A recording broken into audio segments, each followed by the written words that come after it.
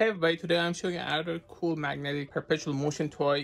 Perpetual motion is not real because it actually violates first or second law of thermodynamics. These toys are sold as perpetual motion because they seem to go and move automatically, but there's always a mechanism, electromagnets repelling and attracting each other, something like that.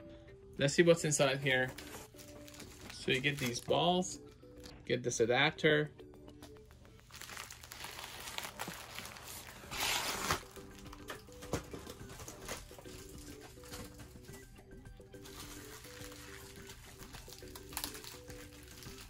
So this is everything that you get.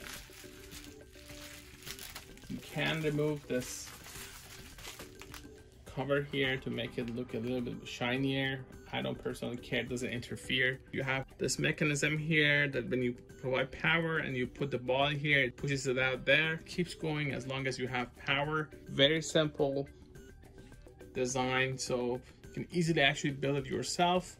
Just, you see the wires here. And you just put the balls through these. I'm going to turn this on. Let's see how it works. So now it comes on. Gives you feedback through this. You can't touch this, there's no electricity there. So it's pretty safe. Now you just have to put one of these balls. If you put it there, nothing happens. You can wait for it to get there, or you can just do it like that.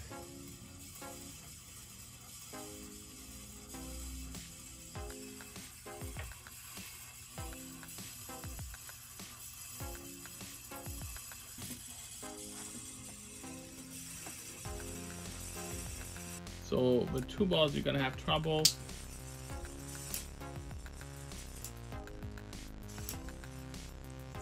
Still will keep going, but it's just gonna slow it down.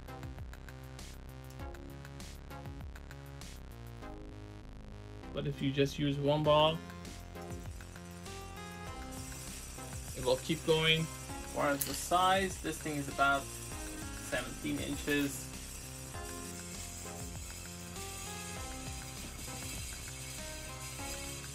Get that feedback with the light there, so when it pushes it out, it turns blue. Same here.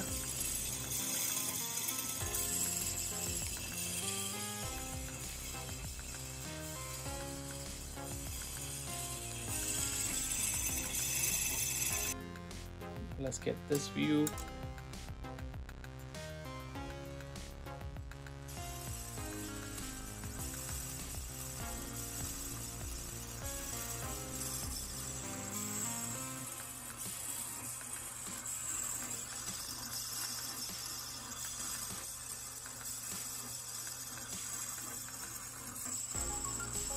When I turn it off, it will stop